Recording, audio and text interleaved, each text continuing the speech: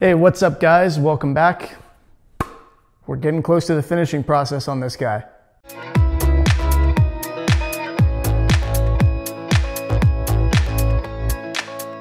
So in our last video, we widened out this route for a humbucker, which means that we're gonna put a pickup ring there instead of a pick guard. I can't direct mount the pickup because of the way that this hole was set up initially, so that's not really an option. We're gonna have to go with the pickup ring, which is fine.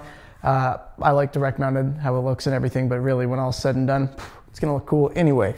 So today we have to fill all of the holes for the pick guard because we don't need that anymore. So yeah, step one, we're gonna fill the holes for the pick guard and then we are gonna get into the finish sanding process. I also have to finish off this belly carve. We did all of this by hand last time, but I wanna, I wanna deepen it a little bit, and that's, something you can do by hand, no problem. That's what I wanted to show you, was how to do it by hand.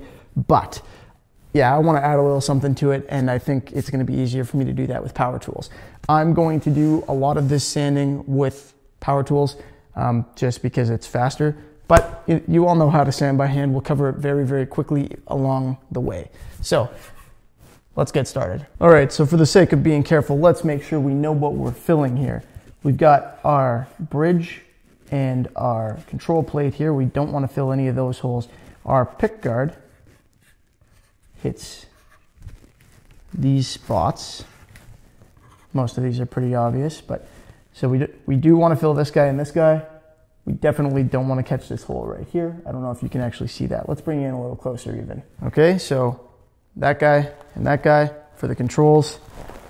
The bridge gets held down with these 4 screws exclusively.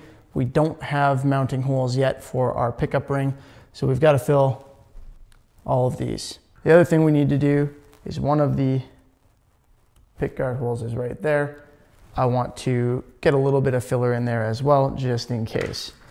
Now, the base for my finish work on this is going to be white when all is said and done, so I'm going to use poly filler for this instead of wood filler. First of all, it dries pretty quickly, and second, it goes on white. Should be pretty simple. All right, so for starters here, I want to make sure that everything is nice and smooth. So I'm going to take my razor blade. I know that takes the pencil off, but it gets that nice and smooth and makes sure that there's no wood burrs over top of it. Okay, so now I know that I've got a flat surface to fill, and I'm going to do that with all of them.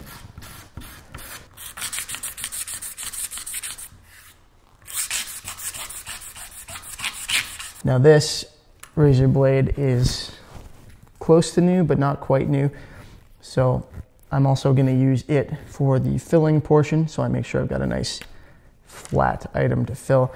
I kneaded this a little bit, like not kneaded it, like kneaded it, like massaged it like bread. Okay, so I put some filler on there, push it down, get rid of the excess. Unfortunately, it's a little bit cold in this garage, so hopefully that doesn't mess things up too much. All right, so I'm trying to get these filled up and make sure that I pull off as much of the excess as I can, so I'm not left with a big mess of filler, because I'm not trying to grain fill right now. I'm just trying to fill the holes.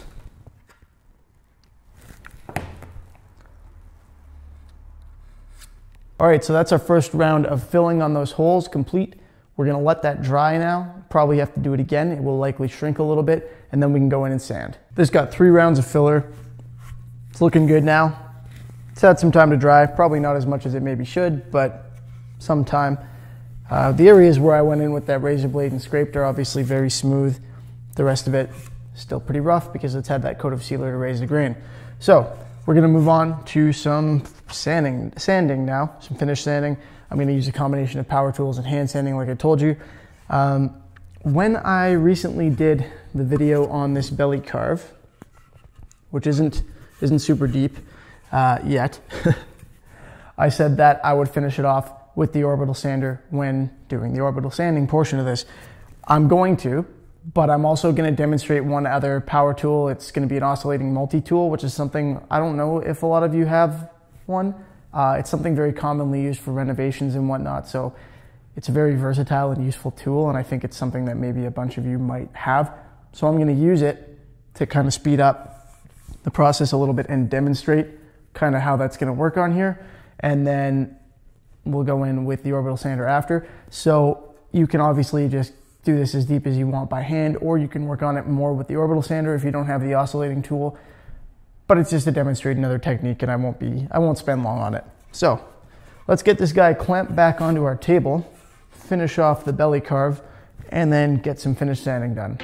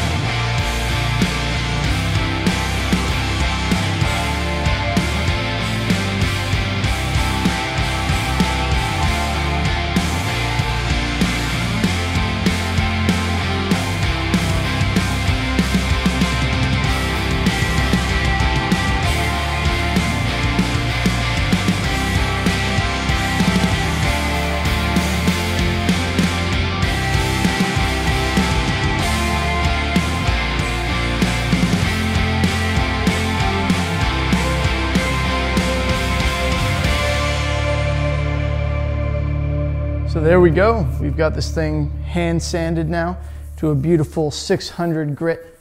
Yeah, should be good. About ready for finish. We'll have to do the same thing on the neck, but we'll save that for another video.